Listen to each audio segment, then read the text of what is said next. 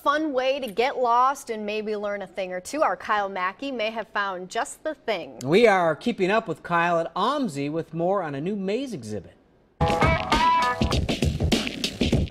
Today, we are in Southeast Portland to get lost. Lost at OMSI for their featured exhibit, Mazes. Let's do this. It's very colorful, it's very vibrant, and it'll be a fun, chaotic environment. And because it's hands-on, it's in person, and it's connecting with other people.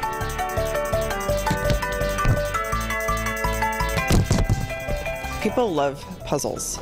People never get tired of solving puzzles, of being confused, of being challenged, and trying to figure something out.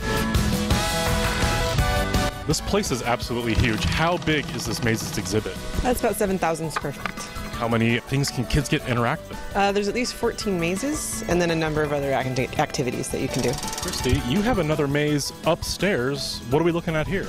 Well, this is our water maze, Water's Extreme Journey, and you become a drop of water and you explore the water cycle. I live in the ocean. And different ecosystems, and learn a little bit about water conservation. First time immersing myself in mangroves. It's not what I thought it would be. No. You can go to our website, omsi.edu, and find out a lot more there. And it's here till May 7th. For coin 6, I'm Kyle Maki.